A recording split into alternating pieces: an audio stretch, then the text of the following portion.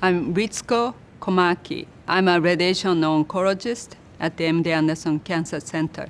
When we started to use radiation, well, that goes way back, like 1895 when Röntgen discovered X-ray.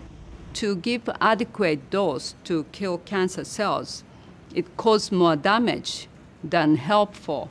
And that was the major problem for many years. And also because of the scatter of the low dose of radiation, some of the Hodgkin patient, young children, they were treated. And 20 years after, they developed second malignancy because of this low dose of radiation. To reduce normal tissue toxicity, that's the major task now. So like proton, it really has pinpointed radiation.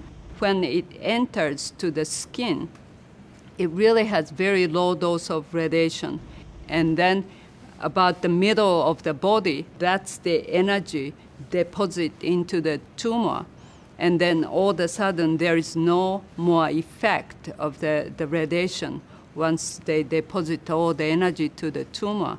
So it will be the perfect treatment to treat, say, the children who are growing up, or maybe even lung cancer, which is surrounded by very sensitive normal cells. Now the proton is capable to spare those normal tissue.